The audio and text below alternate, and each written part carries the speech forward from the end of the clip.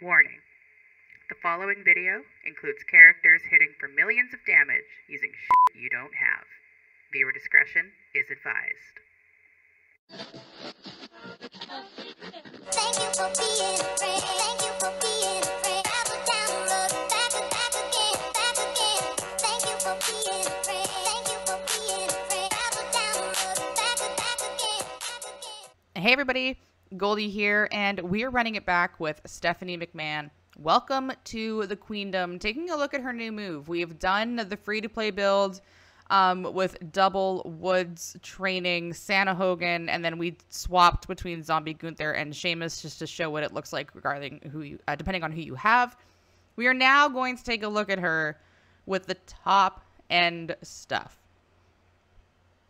It's going to be nuts. I did very meticulous testing. I tried a whole lot of different combinations, and this was the one I found to be the most fruitful, even with Sherry not giving the ×4. I don't have enough star frags. Please send me striker star fragments.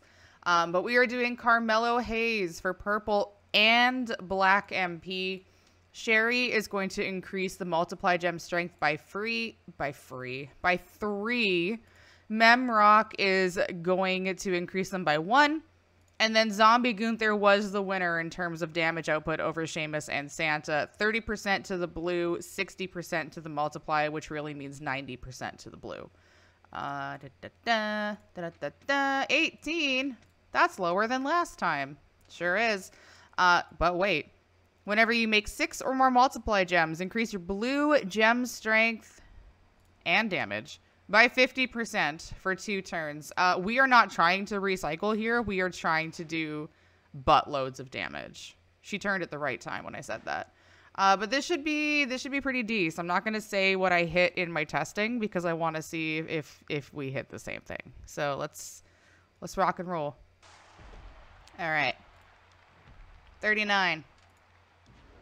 Sounds good. So both of these loaded turn 1. We don't have to worry about using a plate to try to get these out twice. All we need to worry about is a cascade. It's 46, 387.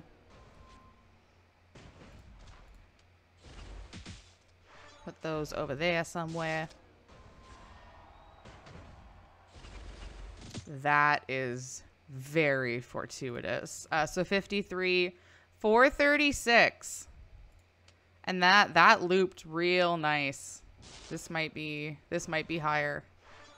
And we criticaled on the finisher ×14s. And a cascade. 18.2 mil on turn 1. That is about what I hit in my testing. 18 mil. Turn 1, bells and whistles at 6-star bronze. That will keep down a large majority of 6-star silvers. Again, my Sherry is not maxed out. So if you have Sherry at 34K, that's only going to get higher. And I'm only using a 30%. Maybe you have 100% gem damage laying around for a female striker. Might I suggest Stephanie McMahon? Even without going up against a trickster, that build is quite strong. But let me know what you think in the comments of this video. Again, we have Stephanie and we have striker Rhea Ripley, who also got an upgrade. I'm curious to hear what you guys think about that head-to-head. Who do you think benefited the most? They're both trickster hardcore moves. Well, not trickster hardcore. I mean, Rhea's is a reversal for trap gems. Steph is a hardcore for tricksters.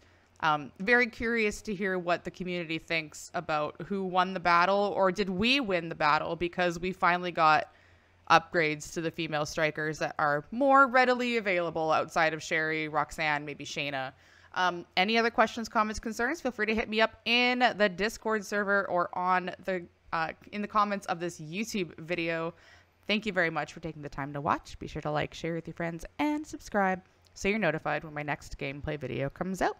Thank you again for watching, and thank you for being a friend.